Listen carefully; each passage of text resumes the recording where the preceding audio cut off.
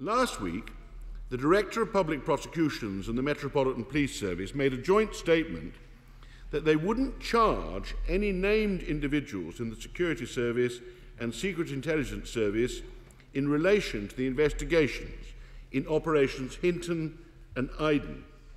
However, they also announced that allegations made in two specific cases concerning the alleged rendition of named individuals to Libya and their alleged ill treatment there were so serious that it was in the public interest for them to be investigated now rather than at the conclusion of the Gibson detainee inquiry.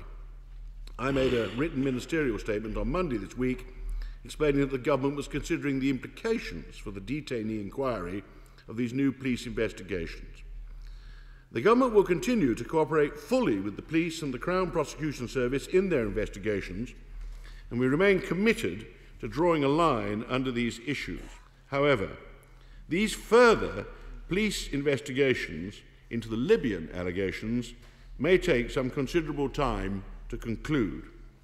The government fully intends to hold a judge-led inquiry into these issues once it is possible to do so and all related police investigations have been concluded. But there now appears no prospect of the Gibson inquiry being able to start in the foreseeable future. So, following consultation with Sir Peter Gibson, the chair of the inquiry, we've decided to bring the work of his inquiry to a conclusion.